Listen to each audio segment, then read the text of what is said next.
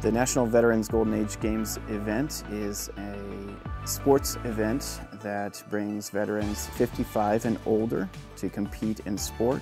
It's about fitness for life and empowering those to continue to stay fit and be involved in sport. I know it's a different world, but it's a different world that I could safely improve my motor skills.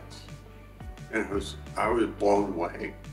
It can be a very good therapeutic tool. I'm in a place where if I stood up and tried to do some of the range of motions that I was doing, I would be terrified of falling over.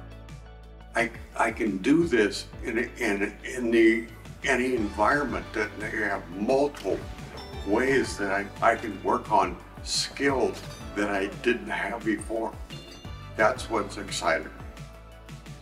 With the success we've had at the Central Iowa VA with virtual reality, I thought it would be a good opportunity to let veterans involved within the Golden Age Games experience the use of virtual reality for themselves.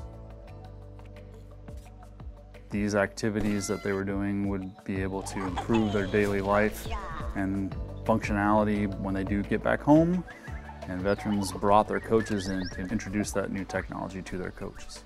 In the future, I believe every national event should have a VR demo. It will allow our veterans to be able to go back to their VA and get the technologies that they feel that they need at their home VA.